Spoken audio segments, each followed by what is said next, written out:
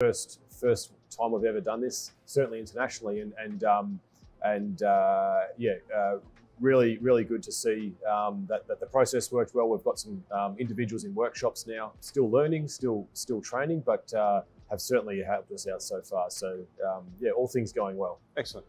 So the impact of having those guys now in the business has done what effectively?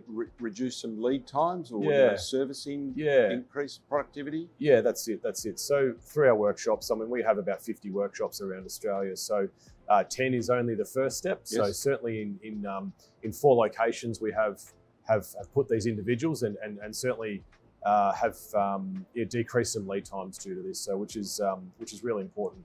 But they've also brought a different perspective, different skill set as well, good work ethic and those types of things. So we've not only had another pair of hands, but also some different perspective as well.